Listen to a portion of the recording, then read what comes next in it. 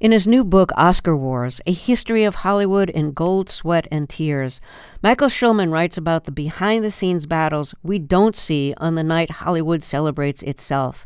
He says, quote, "The Oscars have become a conflict zone for issues of race, gender, and representation, high-profile signifiers of whose stories get told and whose don't.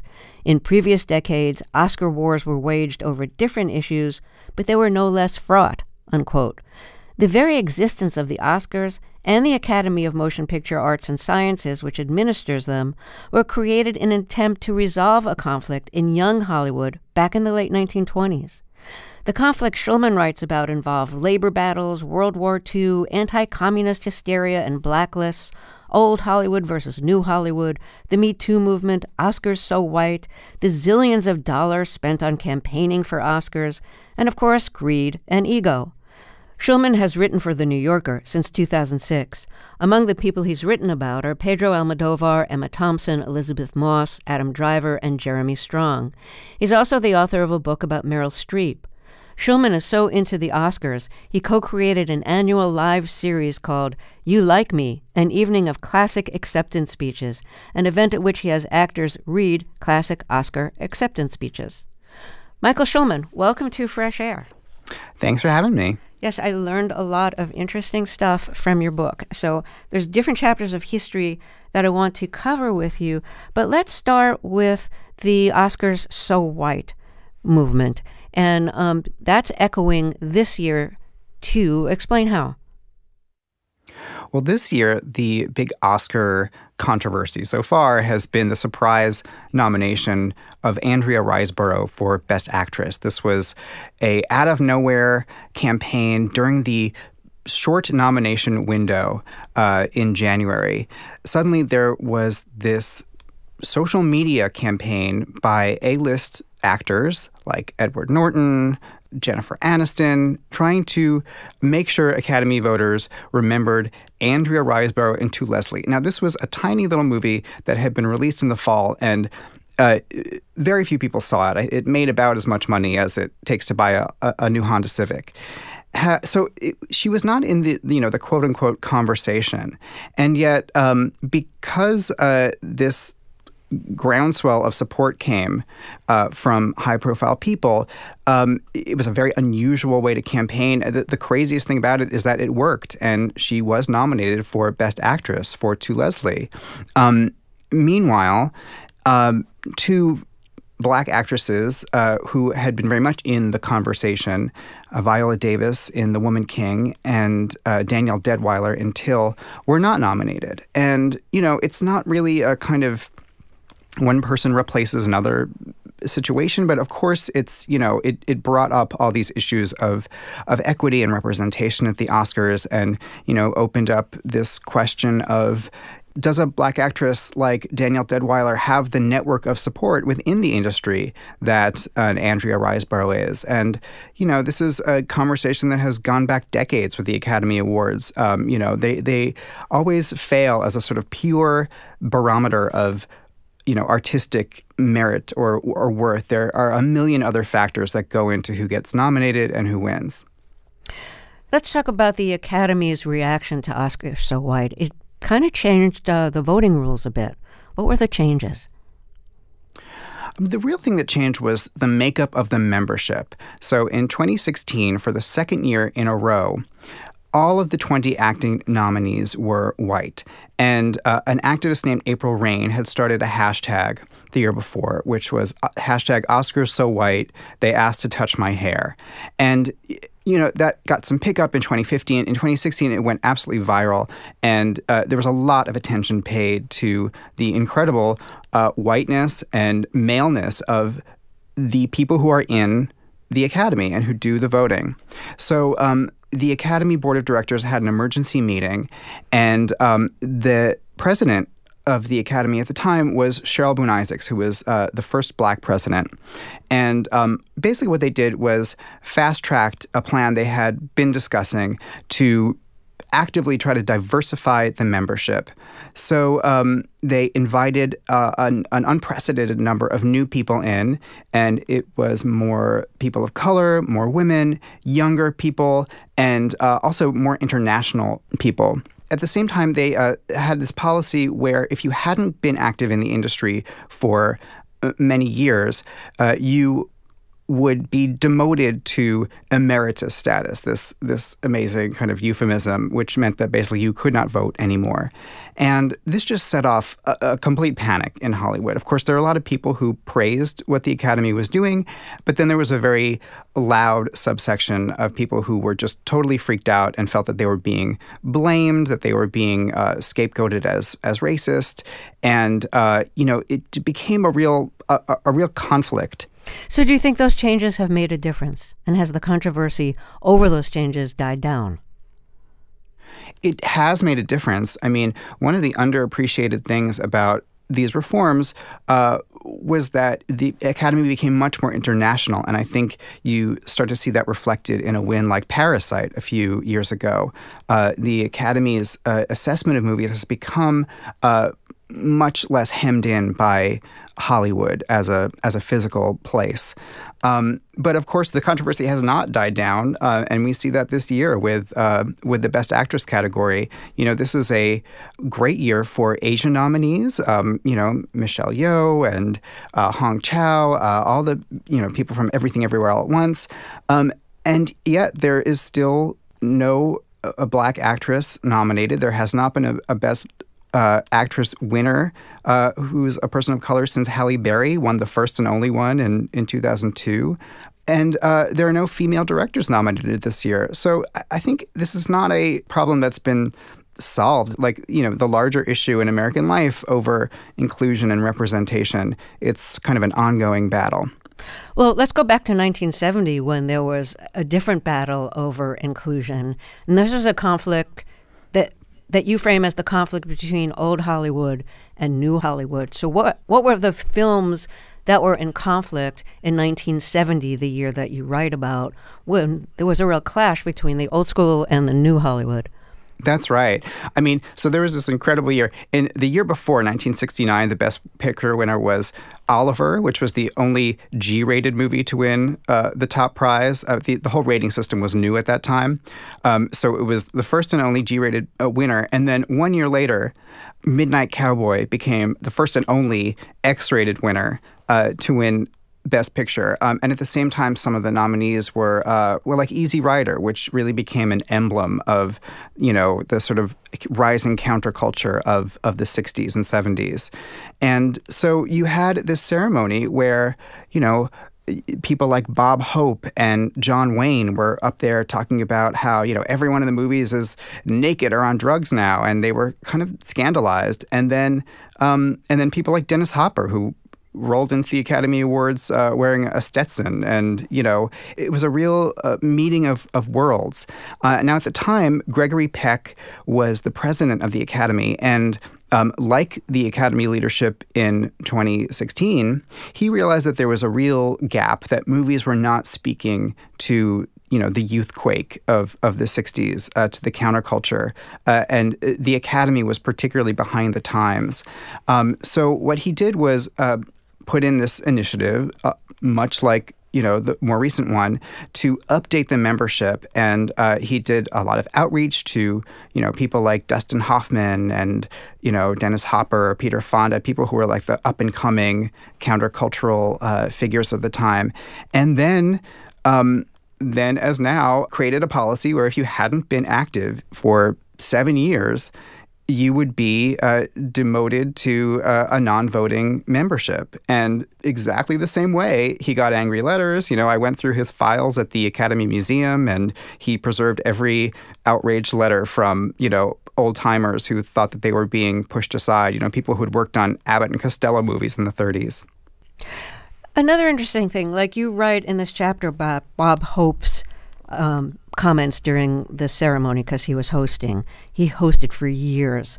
And at the beginning, or toward the beginning of the ceremony, he said, "This will go down in history as the cinema season which proved that crime doesn't pay, but there's a fortune in adultery, incest, and homosexuality. This is not Academy Awards, it's a freak out." And he ended the ceremony, after Midnight Cowboy won as Best Film, by saying, "Never again will Hollywood be accused of showing a lollipop world, perhaps by showing the nitty-gritty, by giving the world a glimpse of the elements of violence and its destructive effect. It will help cool it. More and more, films have explored the broad spectrum of human experience. They have fearlessly and for the most part with excellent taste examined behavior long considered taboo." How did he go from totally mocking films that dealt with open marriages, incest, homosexuality, to like praising those films for their fearlessness? Yeah, isn't it fascinating? I think you can see him kind of reckoning with this sea change in Hollywood and in popular culture, and at the end, he kind of justifies it by saying, well, maybe if we see these characters, do these depraved things on the screen, it will inspire us, not to do them in real life. He was sort of searching for kind of the moral, justification for a movie like Midnight Cowboy existing. But I find that so fascinating, and in a way, what I tried to do in the book is take certain years of the Oscars and put them on the couch and psychoanalyze them. And these moments of transition and these moments of instability are always so fascinating. Just that year, seeing a Bob Hope reckon with the fact that this X-rated movie about a hustler won, we felt that when Moonlight won a few years ago over La La Land in that crazy envelope mix-up. And, you could sense that, okay, so this means something, It's just one movie, it's just one win, but it means the culture, you can sense the culture kind of changing in this tectonic way. Let's talk about campaigning for Oscars, because it's become, as you write, it's become a cottage industry. Give us a sense of how big the industry is lobbying for Oscars. Right. Well, in a way, it's a bit similar to a presidential campaign. You have campaign strategists and publicists and people who spend the entire year working on campaign strategizing, placing ads, entering films and film festivals, and sort of positioning movies and appealing to particular Academy members. You see presidential candidates, going to different primary states like, New Hampshire, South Carolina.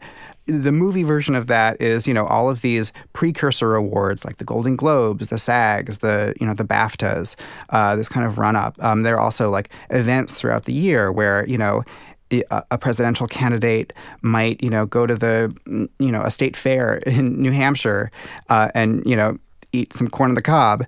The movie star version of that is, going to the Santa Barbara Film Festival to be honored or going to a cocktail party.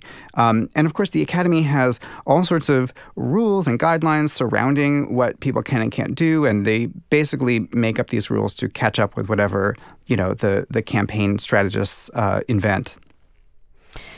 And that leads us to Harvey Weinstein, because he, as you put it, he turned campaigning for Oscars into a blood sport. What are some of the things that he did that no one had done before?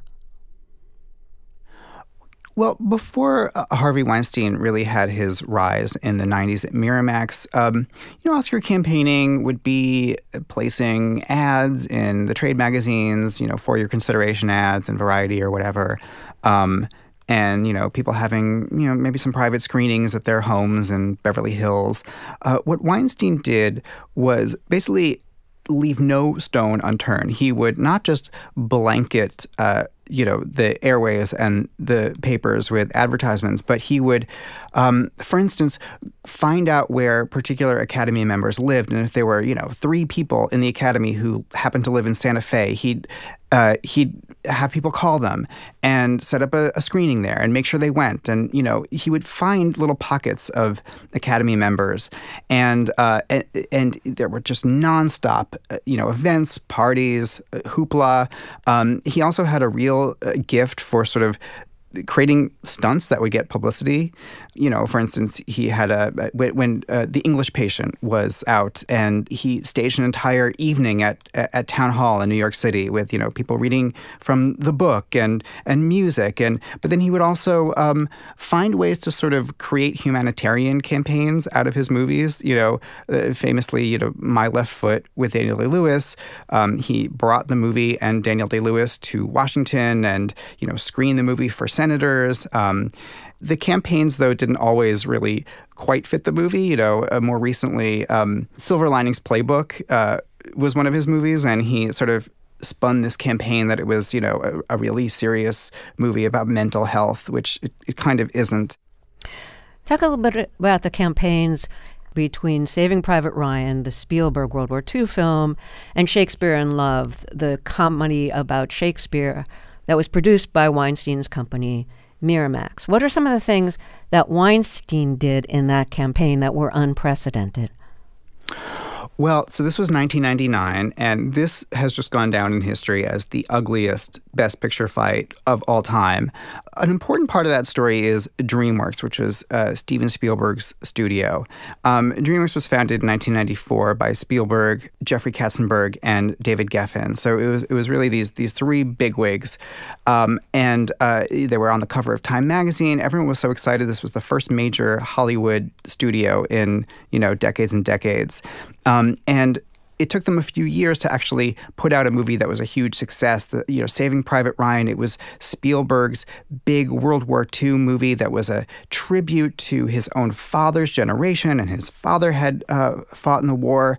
And it came out in the summer of 1998. It was a gigantic success, a critical darling, and it was presumed to be the frontrunner for Best Picture for many months. Then in December, along came Shakespeare in Love from Harvey Weinstein's Miramax. And it was really such a different kind of movie. It was frothy and fun and clever and romantic. And it was about art, not war, and love, not, death. And as we've seen many, many years of the Oscar, a sort of front-runner fatigue sets in. And so people were suddenly interested in this new dynamic. And then what Weinstein did with Miramax was push every conceivable angle he could with this movie. Like, there were tons of ads, he was throwing parties. The thing that really made this campaign so ugly was that DreamWorks got word through the grapevine that Weinstein was negative campaigning against Saving Private Ryan, that he was saying to journalists that they should write that essentially Saving Private Ryan was only good for the first 25 minutes, the famous D-Day sequence. And after that was basically a run-of-the-mill World War II movie. And so this got to DreamWorks. DreamWorks was absolutely furious. They started complaining to the press about everything Miramax was doing. Harvey Weinstein denied. It sounds familiar. And the people who worked for him didn't necessarily know what he was doing all the time. And so they felt that they were just being smeared by DreamWorks. And by the time everyone got to Oscar night, there was so much resentment and enmity between these two studios. And people still thought that Saving Private Ryan would win. And then Spielberg won Best Director. Harrison Ford came out to present Best Picture, so the DreamWorks people thought, "Oh my gosh, it's Indiana Jones. Of course, it'll be Saving Private Ryan." But Shakespeare in Love won, and it was just this explosion of shock and recrimination. And the head of marketing at DreamWorks, Terry Press, says that she was in the mezzanine watching and that she felt like her face was on fire. And the next day in the New York Times, there was an article about executives in Hollywood complaining that Weinstein had turned Oscar campaigning into something that just has to do with money and politicking, and that he had sort of cheapened the whole process. As it turns out, in the end, someone tallied up the ads and found out that Saving Private Ryan had actually placed more ads in the trades than Shakespeare in Love. But that sort of didn't matter at that point because everybody was so resentful of how Weinstein had changed the paradigm. So talking about Harvey Weinstein leads us directly into the Me Too movement. But first, let's take a short break here. If you're just joining us, my guest is Michael Schulman, and he's the author of the new book, Oscar Wars. We'll talk more after we take a short break. I'm Terry Gross, and this is Fresh Air. Hi, this is Molly Seavey-Nesper, producer at Fresh Air. And this is Seth Kelly, also a producer at Fresh Air. If you like the Fresh Air podcast, we think there's a pretty good chance that you'll also like the Fresh Air newsletter. It's a weekly newsletter written by us, the people who help make the show. You'll get all the week's interviews and reviews in one place. Plus, staff recommendations, interviews from the archive, bonus audio, and what's coming up on the show. Imagine an email you enjoy getting. To subscribe, go to whyy.org/fresh air. Let's get back to my interview with Michael Schulman, author of the new book, Oscar Wars, A History of Hollywood in Gold, Sweat, and Tears. And it's about all the behind-the-scenes battles since the founding of the Academy of Motion Picture Arts and Sciences over the Oscars and over who gets to vote, all those behind-the-scenes conflicts.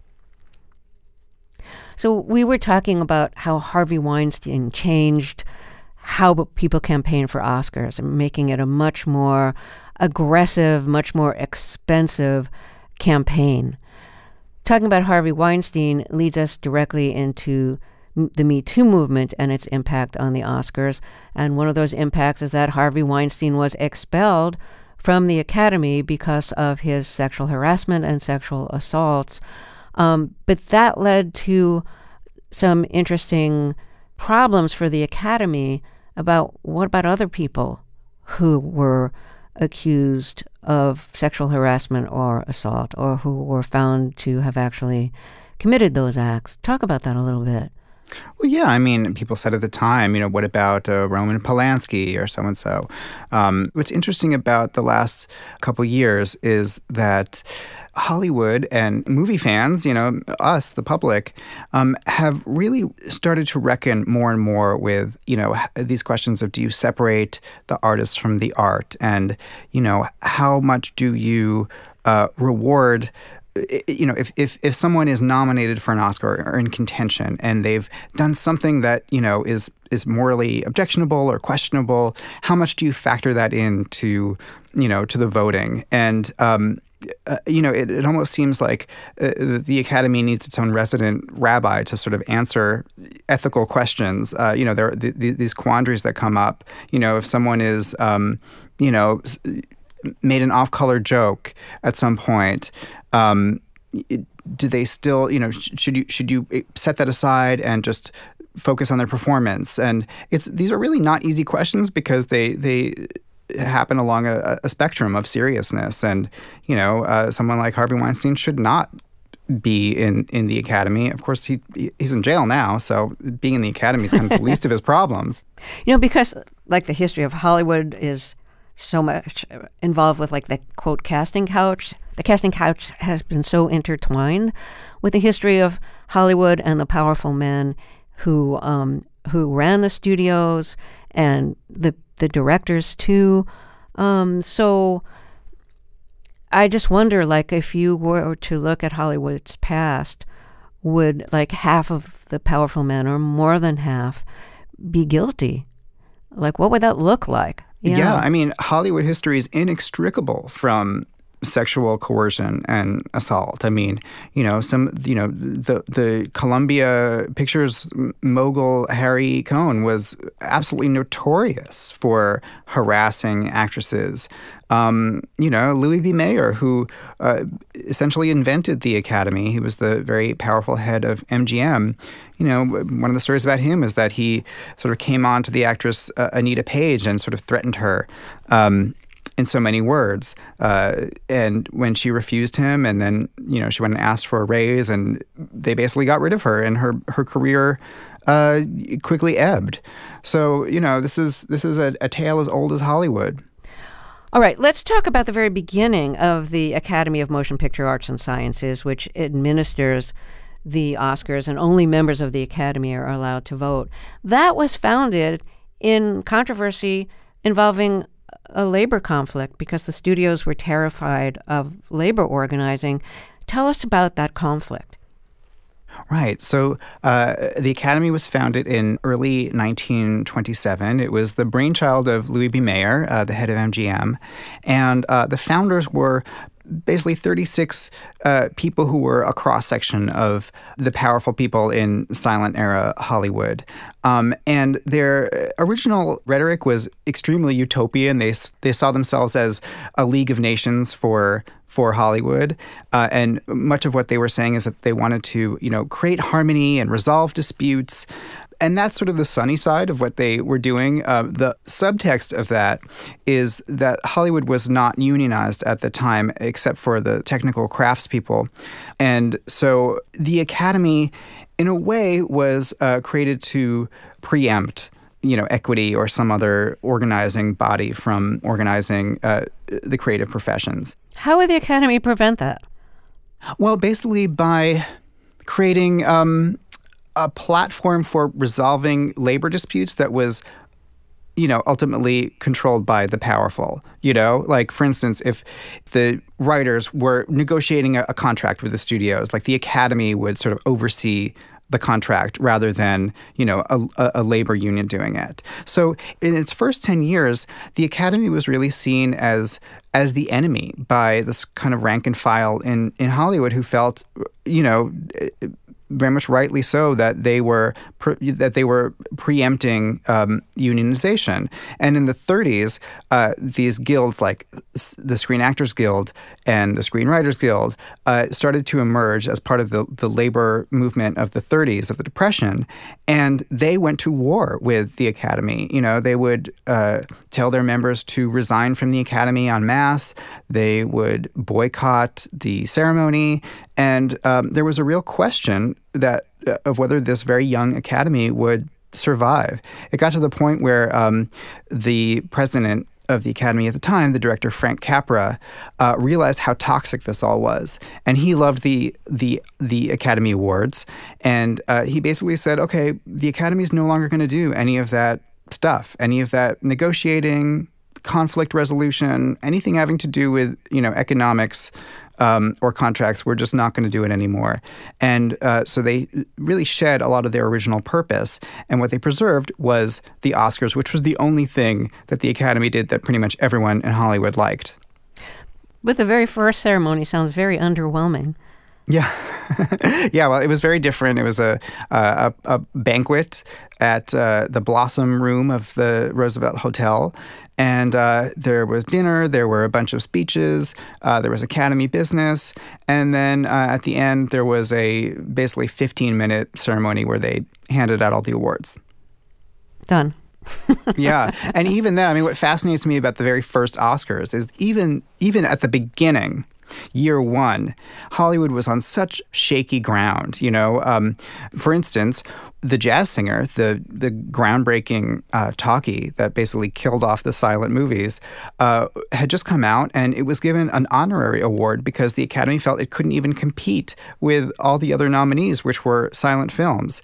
And by the next year, the second Academy Awards, all of the nominees had sound. Is it the first year of the Oscars that there was actually an Oscar for best title cards, and those are like the captions that you see in silent films? Yes, Joseph Farnham has the distinction of being the first and only winner of best title writing. Let's take another break here. If you're just joining us, my guest is New Yorker staff writer Michael Schulman, author of the new book Oscar Wars, A History of Hollywood in Gold, Sweat, and Tears. We'll be right back. This is Fresh Air. Let's talk about the anti-communist hysteria of the late 40s and the 50s. In 1947, HUAC, the House Un-American Activities Committee, started targeting Hollywood because it was afraid that communists were dominating American broadcasting and telecasting and movies, and that one tactic was to enlist glamorous personalities to appear at Communist Front meetings and rallies. So as understanding that Hollywood had a lot of sway over public opinion, and, maybe Hollywood can turn America communist. Where the Oscars come in is that some Oscar nominees and some Oscar winners had written their screenplays under pseudonyms because they were blacklisted. So you have this situation where people who are fronts for the actual screenwriters, because the actual screenwriters are blacklisted, are getting up and getting the awards. And, the people who are voting don't even necessarily know who the real writer is. So what are some of the crazy outcomes of that? Okay, so this is a Oscar scandal that was a bit lost to history that I absolutely loved. But in 1957, the actress Deborah Kerr came out and presented the award for Best Motion Picture Story, this category does not exist anymore, to someone named Robert Rich for a movie called The Brave One, which was about a Mexican boy and his pet bull. Robert Rich was not there to receive the award. And after the ceremony, nobody could find him because he was a phantom. He didn't exist. And this became a kind of scandal, a kind of press scandal where everyone in Hollywood was scratching their heads thinking, who is this guy who won this award? And the producers of this movie said, Robert Rich, he was an ex-GI we met in Munich a couple years ago. And we bought the story from him. And we don't know where he is. He might be in Europe. He might be in Australia. Who knows? Amazingly, Life magazine actually ran an illustration of what Robert Rich might look like based on the producer's memories of him, like aquiline nose and parted hair and yay high. Of course, Robert Rich turned out to be a front for Dalton Trumbo, who was really the most famous writer on the blacklist. He had been in the Hollywood 10, the 10 blacklisted people who actually went to prison for defying HUAC. And so he had exiled himself to Mexico for several years, went to a bullfight, had this idea, sold it to the producers of this movie, and then to his shock, because he didn't think it was even that great a movie, he won this Oscar, or rather the imaginary Robert Rich won the Oscar. So what was Dalton Trumbo's reaction when this fictitious name won the Oscar? And of course, nobody was there to accept it because there was no such person. He was very amused because, first of all, he didn't think very highly of his own movie. He said, if this is what passes for originality, it tells you, it goes to show you what the Academy's idea of originality is. But he realized that it was a golden opportunity to sort of play the press and turn the tables. And so he started giving interviews where he'd say, well, I might be Robert Rich, or maybe it's my friend Michael Wilson, who is another blacklisted screenwriter. And basically, he used his wit and he used his words and his cleverness to sort of fan the flames of this scandal. And eventually, he managed to manipulate the Academy leaders into rescinding their rule against blacklisted people being nominated for Oscars. The rule only lasted 2 years because the Academy realized it was basically unenforceable. Let's look at where we are today. You were in the balcony at the Oscars the night that Will Smith slapped Chris Rock, and you couldn't tell exactly what was going on. You're so deep into the Oscars. You've been deep into them ever since you were a kid. Was it exciting for you in its own peculiar way to be there for such a kind of dramatic moment that everyone will be talking about for years? Oh, absolutely. So what was interesting about it was that, okay, I was in the balcony. I am very nearsighted. That is important for the story. So I couldn't really see what was happening when the slap happened, but I could hear. I could hear perfectly when Will Smith screamed, "Get my wife's name out your mouth." And I remember thinking, I don't think you can say that word on network TV. I think this is real. But at home, people who were watching could see but not hear because it was all bleeped out. So I immediately got 20 text messages from people I knew asking what just happened. And we were just as confused in the room because some people thought, oh, that must have been staged. Some people thought, oh, no, it definitely wasn't. And it took a couple hours to figure out what had actually happened. What has the Academy been trying to do to prevent anything like that from ever happening again, outside of saying we'll never give Will Smith an Oscar again? Well, they could give him an Oscar technically. Oh, that's right. They could give him come. an Oscar that he just can't come. That seems like not exactly For 10 a major years. punishment. You can win the award, but you can't come to the ceremony. Right. Or maybe he'll wait it out for 10 years and then come back. I don't know. I'm really curious to watch this year how they address the notorious slap. whether the security will be different. I mean, at the time, there was so much debate over whether they should have, basically escorted him out. Instead, he stayed, and then he won Best Actor, incredibly, and got up and gave this teary, very raw, very emotional speech, which, of course, made great television, but it sort of left you to wonder, like, should this be happening? And then the way I ended the night was I went to the Vanity Fair party, and around 12:30 a.m., I decided to just take one last look at the dance floor and then go home and write my story for the New Yorker about the whole night. And I was on the dance floor, and I turned around because I felt something behind me that was getting attention. I turned around, and there was Will Smith 3 feet away from me, holding his new Oscar, dancing, smiling. His wife, Jada Pinkett Smith, was right next to him, raising the roof. The DJ started playing Gettin' Jiggy With It, which was, of course, Will Smith's big hit from the 90s. He started dancing along to himself and rapping along to his younger self. 50 phones came out and started recording. And just to watch him, like, with this big grin, this man who had been through this emotional paroxysm, in front of everyone, live on stage, it was such an unsettling and surreal image. And fortunately for me, I was kind of looking for a new ending to the book, and it pretty much wrote itself. Right. Well, enjoy the Oscars. Thank you. I will. And thank you for doing this. Thank you so much for having me, Terry. New Yorker staff writer Michael Schulman speaking with Terry Gross. Schulman's new book is Oscar Wars, A History of Hollywood in Gold, Sweat, and Tears. The Oscar ceremony is March 12th. Fresh Air's executive producer is Danny Miller. Our technical director and engineer is Audrey Bentham. Our interviews and reviews are produced and edited by Amy Salet, Phyllis Myers, Sam Brigger, Lauren Krenzel, Teresa Madden, Anne-Marie Baldonado, Thea Challoner, Seth Kelly, Susan Yakundi, and Joel Wolfram. Our digital media producer is Molly Seavey-Nesper. Roberta Shorrock directs the show. For Terry Gross, I'm Dave Davies.